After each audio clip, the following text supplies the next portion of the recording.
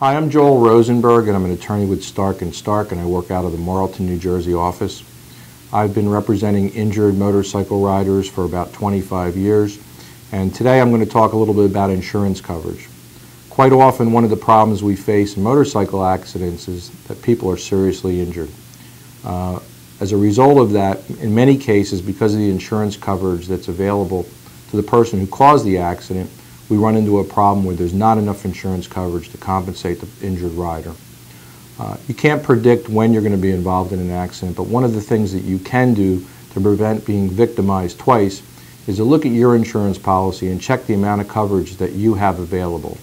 You can buy what's called uninsured and underinsured motorist coverage that will protect you in the event that you are injured, seriously injured in a motorcycle accident by someone who doesn't have enough insurance coverage to properly compensate you.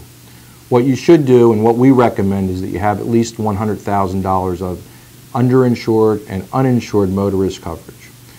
Look on your insurance policy, check with your agent, and compare prices.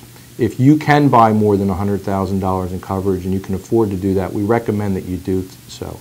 This is one of those areas where you can't have enough insurance coverage.